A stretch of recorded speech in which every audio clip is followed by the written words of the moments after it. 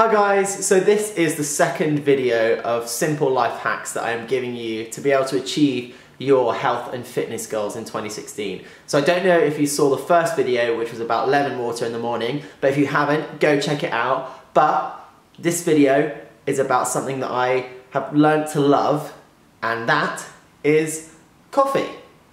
There are so many different choices when you walk into a coffee shop, but the healthiest and the easiest and most available and the cheapest is a regular black coffee, whether it's a filter coffee or an Americano. Why black coffee, I hear you all ask? Well, number one, for your health.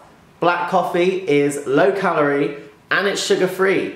If you went into a coffee shop and ordered a filter coffee, it's 5 calories. An Americano, 17 calories. Whereas if you were to order a latte, it's going to be more like 223 calories if you have whole milk and 131 if you have skinny milk. That's before you introduce any kind of syrups. Each pump of syrup is 20 calories, and normally in a regular drink there are 3 pumps. That's 60 calories added to your drink.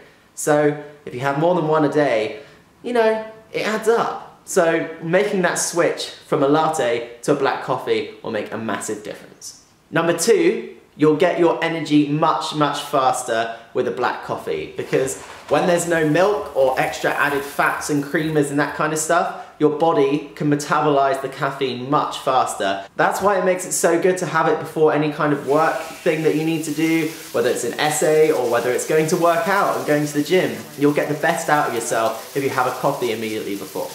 Number three, it is so much cheaper to get black coffee instead of a latte. On average, you'll save over £1 per drink that you buy. So making that change will save on your wallet too. Quick tip for you. If you're out for a meal and everybody really fancies a dessert, but you've made that New Year's resolution to not have dessert when you go out, after you've had your main course, if everyone else is having a dessert, order a coffee. It satisfies you in the same way. It's that little something else that you need, and if it does keep you awake, order a decaf. But it will strangely satisfy you, even though it's not a slice of cheesecake or a sticky toffee pudding or a treacle sponge, all of which are really delicious. It will satisfy you. I hope making this simple change from a latte to a black coffee helps you achieve your health and fitness goals for 2016. Please let me know how you get on. If you hate it, you hate it. Let me know. But please subscribe for the next video where I'm going to be giving you another tip about what I do every single day to stay in shape.